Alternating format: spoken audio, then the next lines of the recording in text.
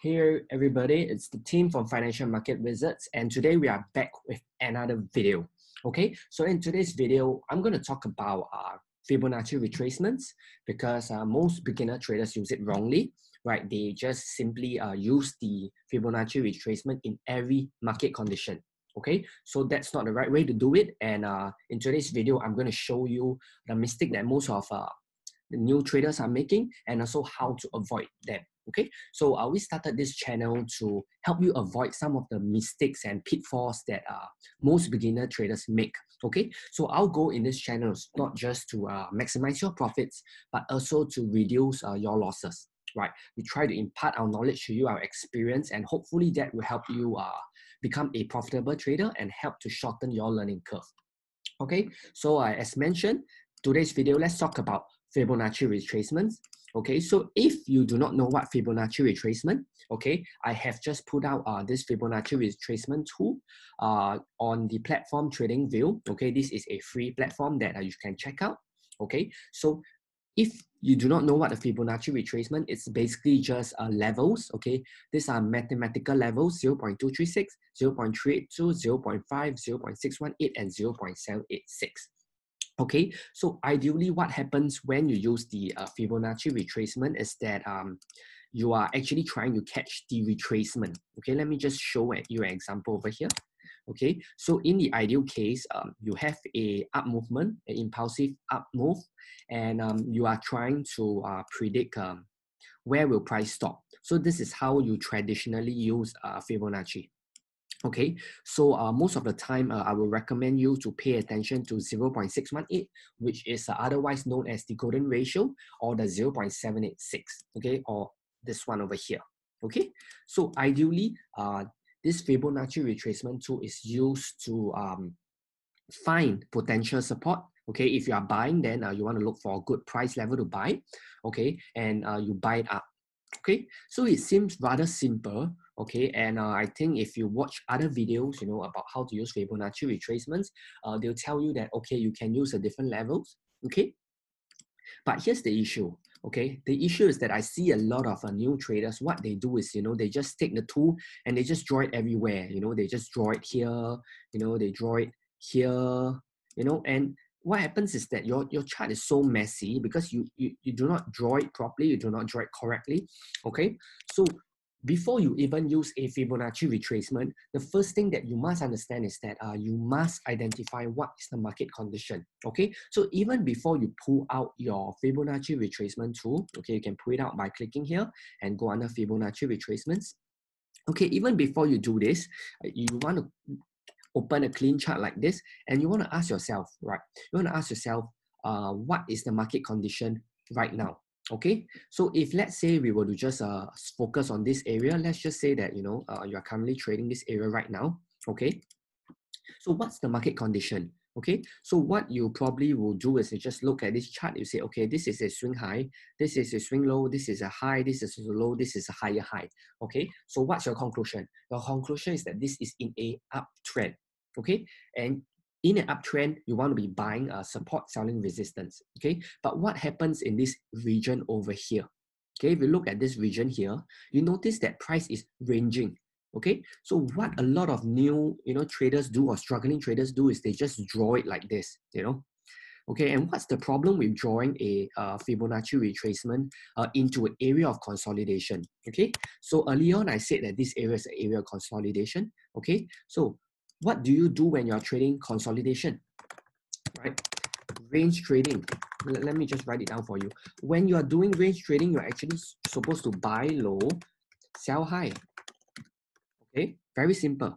But so why would you draw a Fibonacci and, you know, retracement tool and try to buy it at 0.618 or 786 when, you know, your range, ideally you want to buy at the swing point, which is this low or this high, right? It doesn't make sense for you to be drawing the Fibonacci tool.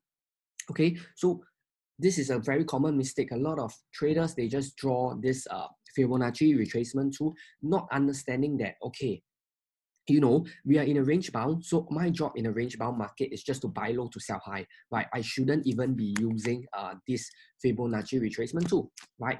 If you look at the name of it, right, it's called Fibonacci retracement. Okay, so what is retracement? Retracement means that price has went one direction. Okay, let me just draw it for you. Price has went one direction and then price retrace. Okay, but if price is in consolidation, right, then technically there is no retracement. Okay, you are not doing a retracement trade, you are just doing a range bound trade. And in this case, you shouldn't even be using the Fibonacci retracement tool. Okay, so this is a very common mistake. People who do not understand market context, they don't understand how to identify the market structure, and they just use the tools blindly. Okay, you do not want to do that. Okay, you want to use you want to analyze the market condition first, then you use the right tools to navigate the market. Okay, think of it like this way. Think of it like a surgeon. First, he diagnoses what is the issue. Let's say he's doing a surgery. The first thing he has to do is that he has to find out what needs to be done. Right, he needs to find out what's the condition of the patient first, and then he use the right tools to get the job done. Okay, he do not use the tools before he diagnose what needs to be done. Okay, so in this case, it's the same. Do not just use the tools and draw it all over. Start drawing here, then you have another one here, and then you draw it until you can't even identify what the indicator is trying to tell you. Okay, so that's not the way to use it. Okay, so now before I end off this video, this is a short video, maybe I want to show you a good example. Okay, because just now I show you a kind of like bad example. Now let's talk about a good example. Okay, so let's look at the weekly chart for gold. Okay, so let's look at this area here. Okay, so let's say you are analyzing this chart. Okay, and you watch this video and you understand that the first thing you want to look at is market condition. So you ask yourself, what market condition are we in? Okay, so this should be rather straightforward. You have a up, right? You have a down, you have another up. Okay, so you have a high, you have a low, you have a higher high. Okay, so you are in a clear uptrend. Okay, so what do you want to do? You want to be buying at support. Okay, and if you look over here, price is not really consolidating, it's actually pulling back down. Okay, so your job is to predict a good level. Okay, so what you can do is you pull the Fibonacci tool, right? You take this swing low here and just bring it up. Okay, let me just clear this so that you can see it clearer. Okay, you pull it up. Okay, if you have issues, finding out this swing low, like you do not know that this is swing low, always switch to the line chart, right? It will show you very clearly that this is a swing low. Okay, change it back to the candlestick pattern, and you can see over here that price stop over here. Okay, so this is how you use Fibonacci, right? You use Fibonacci in a trend. Okay, it can be an uptrend, it can be a downtrend, but you do not use Fibonacci in tight consolidation areas such as this entire zone here, because it just doesn't make sense. Okay, your job in this kind of scenario is just to buy at to sell at 0 and buy at 1. That's simple, because it's just a range play. There is no need to calculate the Fibonacci levels within a trading zone, a ranging condition, right? Because it just makes no sense. Okay, so please do not make this mistake. Okay, so yeah, so that's it for this video. If you have any questions, please feel free to comment down below. I'll do my best to address it. Okay, if you struggle with identifying market conditions, our free day trading guide do teach you that. Okay, it's free. The link's in the description, so make sure you check that out as well. Okay, it doesn't just teach you how to identify market condition, but I also show you how to read candlestick patterns and how to apply candlestick patterns into your trading.